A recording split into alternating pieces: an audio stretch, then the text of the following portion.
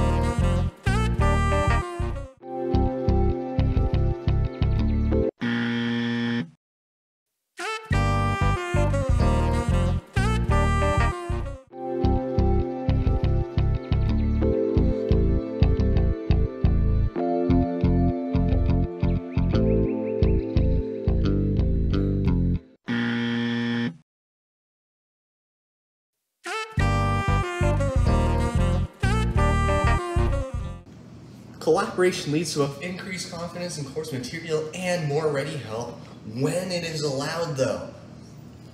And thus, we've learned about the do's and don'ts of collaboration. Thank you everyone for watching. Hopefully you will be able to use some of these techniques yourselves. Obviously, the good ones, of course.